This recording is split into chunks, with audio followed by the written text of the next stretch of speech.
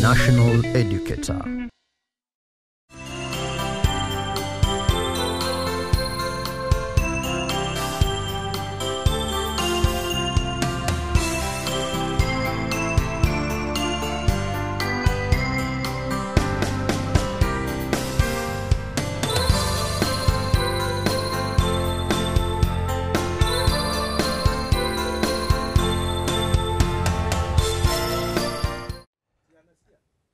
Hello everybody, and welcome once again to another lesson of Physics Form 2. And this time we are going to continue with magnetism, which we started last week. Now, what did we do last week? We talked about properties of magnets, and one of the properties of magnets that we need to take into account this week is the directional property. The directional property is the property in which a magnet, when suspended in the Earth's magnetic field, will always point north. That's a very important property today. The other concept that we talked about was the law of magnetism. The laws of magnetism where like poles repel and unlike poles attract. We also talked about the magnetic field and the magnetic field patterns and how to draw them.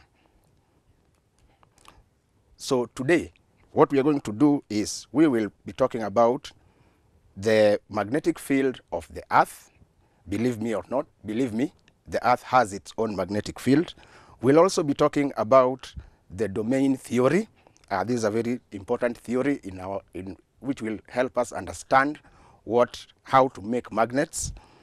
And we will also be talking about magnetization by induction, and we will also be talking about magnetization by the stroking method.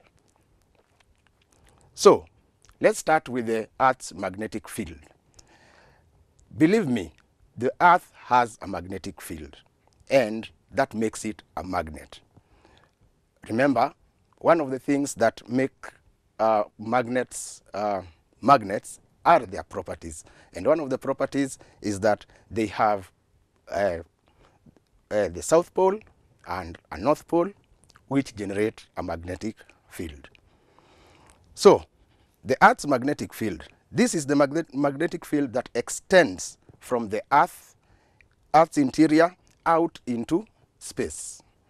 So as you can see, the Earth's magnetic field will extend from the center and will go all the way to the outside to space. So where does this magnetic field come from? The magnetic field is generated by electric currents due to the motion of the conventional currents of molten iron in the Earth's outer core, driven by heat escaping from the core. So we have the Earth, as we know it. It has a solid core, and the solid core is very hot, and that heat melts the outer core, which has iron in it.